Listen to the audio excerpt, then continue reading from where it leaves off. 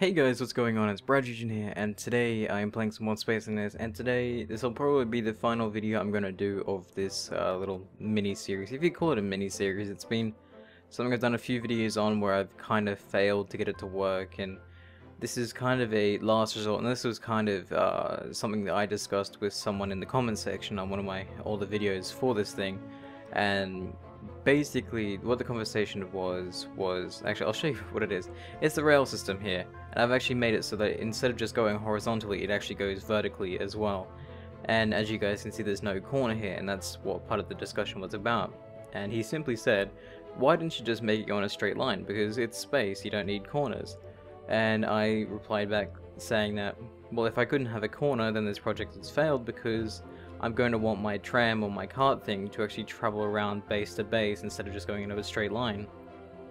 And I mean, admittedly, I could just get this to go in a straight line, stop at a certain station, people would get off, and then get on another tram that would lead them in a different direction. That would be okay, but it's just a little more hassle than what I wanted. I wanted something that could actually travel around corners and whatnot, so I haven't been able to figure that out just yet. I've tried yet again multiple times, but this I want to show something that goes from, like I said, horizontal to vertical up to the asteroid up there. Now there's no base or anything up there just yet. I was going to show you guys a ship that's hanging around up there, but I won't show that in this episode. And is there another pair of rock balls up there? I remember there was a video a while ago where I said there was a pair of balls made out of stones. I think that is actually. Anyways, so I wanted to make this automated in the sense that it uses gravity to propel it, and you guys can see that there is a stone here, so I could quite easily use gravity, but for the purpose of actually demonstrating or showing off how it actually functions right now, I'm not going to do that. But you guys can easily imagine having gravity generators along the sides here. It would pull it along here, and then this is the part where it gets tricky using gravity, because I'll have to use gravity to slow it down somewhat once it gets up to here, and then as the at least slow enough so that when the landing gear bumps along this thing here, it doesn't damage it at all. Because once that's bumped along there, it should everything else should line up nice and cozy. Now this probably looks a bit dodgy, and simply because when I had my cart here, or when I had my original cart, and I came over here and I lined up all these pillars with the actual landing gear, I didn't realize that the actual cart itself underneath the landing gear was actually just as wide. So whilst the landing gear just barely touched up against this, the actual ship itself was actually hitting against the bottom. I think there's still a little bit of damage, so unless I repaired that, I think I may have fixed that. So what I've done is I've actually made the cart a little bit shorter but kept it wide on the middle here. I've actually opened the middle part up so that whilst the landing gear still slides along the sides there, it actually has a little bit more room to breathe. So let me go over here and I'll take this for a slow flight all the way over here, and then I'll take it up to show you how it transitions. Now, like I said, I want to do this with gravity, so I want it to get it to stop there, and then I'm going to have gravity go turn on and actually start pulling the stone up when it's actually locked in place. So, is there gravity here? No, there isn't. So I've tried lining this up as best as I can, so that people can just walk on. You could have seats or something. Don't worry about the engines; they wouldn't be there if this was automated. But this is just simply because I'm going to be piloting it myself this time. So you guys can see that these are lined up. I did do this, so I'll get out and show you guys real quick. I have been feeling well lately, which is why you didn't see any videos yesterday. I was still getting over whatever I had. I think it was heat stroking and exhaustion. I did have it so that there was a wall along here, so those landing gears only traveled in that one path, but it was very destructive and it kept actually bumping for whatever reason. Normally that works, but that didn't seem to work anymore for me. So what I've had to do is I had to give them a little extra space, and that seems to be out alright, other than that slight dent that I got when I actually broke this apart from that when making it. So let me get back down here, and let me take this for a quick run for you guys. So obviously you don't get the best views, but before I leave again, I'll show you what I was talking about. As you guys can see here, it's actually a lot thinner than what it is out here. Now these bars you see down here, I actually had them over here, but like I said, because they kept bumping up against the vertical part, I've actually had to cut that bit off and then make it a little bit in here. I'll probably make that wider, but I've left it how it is. I mean, it's still pretty sizable. I mean, you can fit quite a few people standing on here. So anyway, like I said, let's leave now, and you guys can see that we are slowly moving, and you guys could imagine what this would be like with gravity. I might do one more video on this if I actually get the gravity to work, but I think, like, as I've said a lot of times with all my videos, and that's simply that they are ideas that I test out for you guys, and if you guys like those ideas, you can implement them into your own worlds. I mean, that's what my videos really are. They're just ideas and concepts that I make up that you guys can use and in your own way, really. Hence, like, the whole gravity cannon thing, and now everyone's doing gravity cannons, and I think that's kind of cool that I've had that sort of influence over everyone. I mean, when I made the first ever gravity cannon and the mass relay, it was such a big thing, and everyone's like, oh my god, you made a mass relay, and then next thing you know, everybody was coming out with gravity cannons, and it was like, yes, this is so cool. So anyway, I'm now coming up to the bit here. Now, there is one problem I'm going to have to admit if I am going to do this automated, and that is getting this back down and lined up, because as you guys can see, there's no bottom railing, simply because the card itself has to go up as well, so I can't have anything there. So these line up here, and I should try to just bump this up against the thing. That should line it up perfectly. And let's just push it up nice and snug. A little bit of sparks there, oddly enough. I don't know why there wasn't. I don't know why there wasn't any sparks there. But now let's go up and let's see if that back that actually links on how it should link on. And did it? Yay! There we go. So now I will actually let me just get this thing going up here, and I'll get out. So as you guys can see, this is how it looks when it's actually going. I think that's slowing down maybe because of the stone. I don't think so. So you guys can see that now everything is actually perfectly lined up. I think the sparks are from it colliding along there.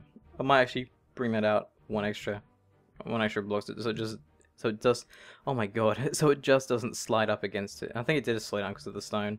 But you guys can see how that's actually sticking out, because that's what it used to be all the way along, but now I've made it so that's only that small section there.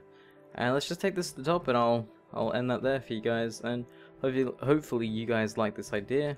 I'm still not feeling well, which is why my speech is all blah blah blah blah blah. Also, you guys seem to really like the third episode of Gemini Drift. Oh, hang on, am I going sideways at all? I'm going in a weird way. Hang on. Something is stuck. Something is actually stuck. I think that's why I stopped. What is stuck exactly? What is possibly slowing me down or sticking me? Oh. I am a fool. I forgot all about that. Whoops, that was the one thing I had sticking out that I actually completely forgot about that was sticking out. Well, there we go. That answers the problem of why I was going up on an angle. Always good to be observant. I haven't actually tested this, which is why it's all still new and all that to me. So let's see if I can maybe get this back down to its normal angle here. Can I see? Oh, sorry, I meant to have dampeners on for that. So I think everything's lined up well enough anyway.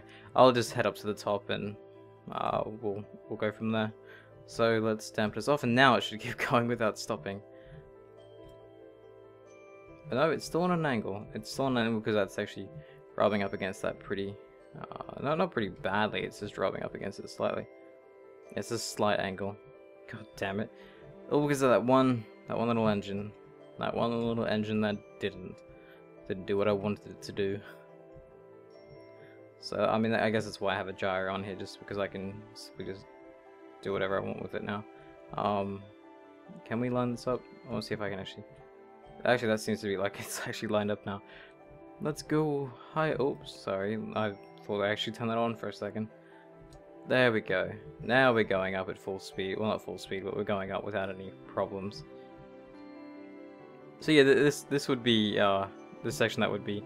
Well, I mean, all of it would be automated. The problem is, if I was to send this back down, I'd need to somehow reverse the gravity around and get it to stop right above the bottom here.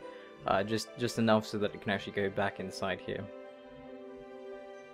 But I mean, other than that, it works rather well. I mean, obviously there's a few flaws that I forgot all about, but that was my fault, really.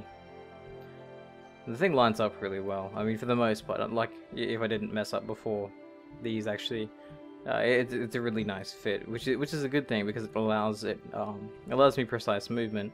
At least it allows me to guide the cart in the way I want it to.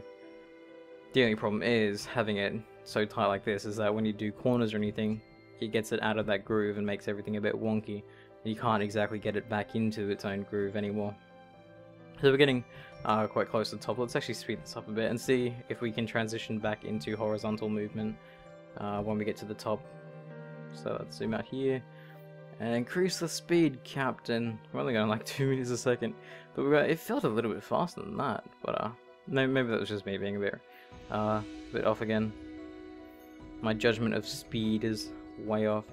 But we're getting to the top really, really fast now. So I mean, quickest elevator ride ever. I mean, elevator in space. Well, it's more than an elevator, which is cool because that's what I wanted it to be. I wanted it to be more than just an elevator, and now it functions as a tram line or a cart and a elevator all in one. So let's slow down here. We should get ourselves lined up.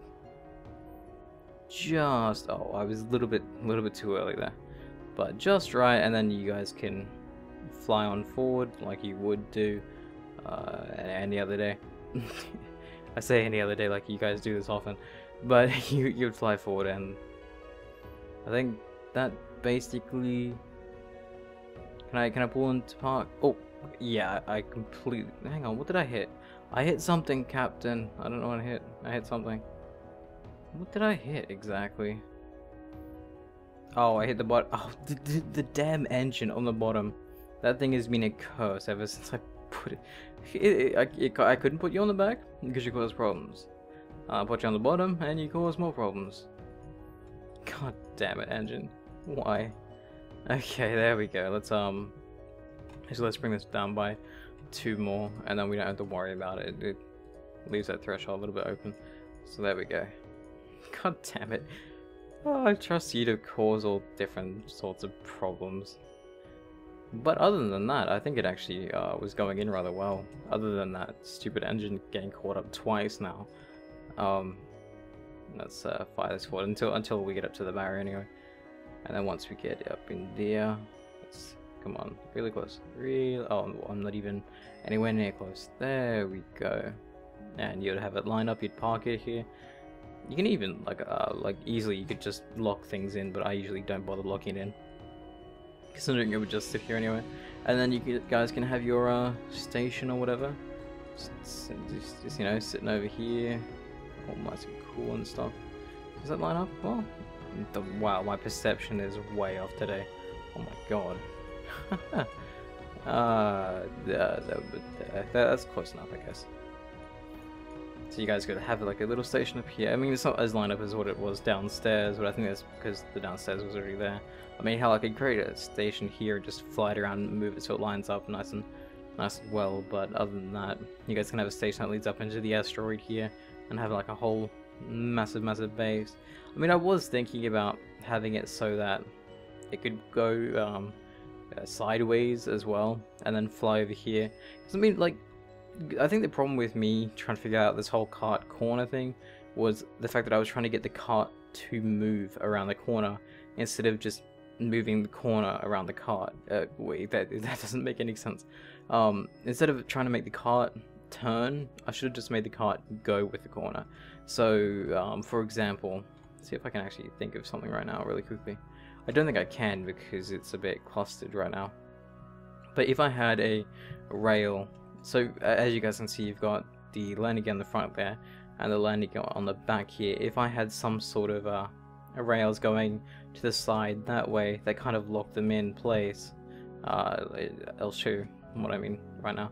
If I had something along here like that, and then something back here, I don't know where that back one is, but you can just imagine what it would be like. It would be around about, oops, it would be around about here somewhere. And you guys can have it so that that's enclosed and that still continues sliding. So instead of actually having the cart to turn around the corners, you just have the cart move from segment to segment, just going side to side or forward and back and up and down. So I think that could work if you wanted a cart to travel multiple directions. I wouldn't go automatic with it. I wouldn't go gravity.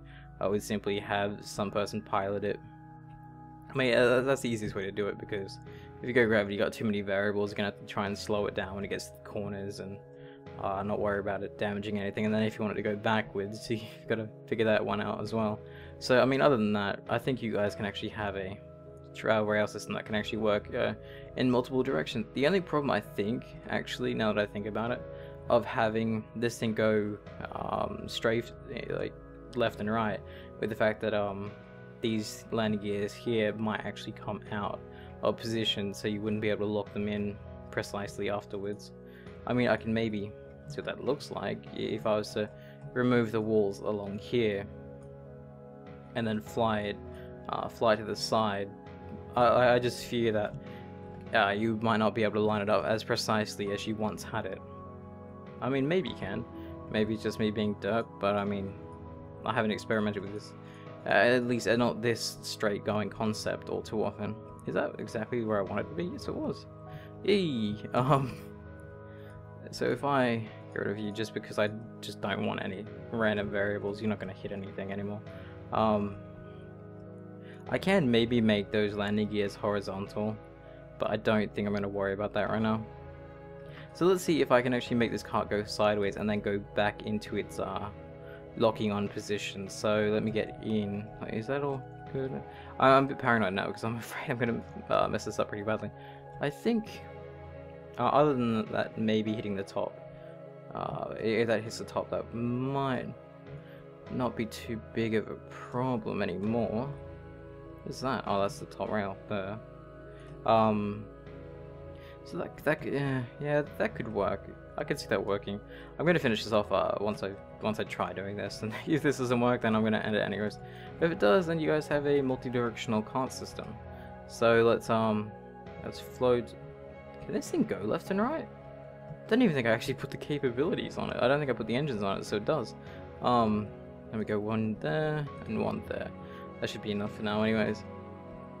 Okay, so let's see if this thing can handle going left and right.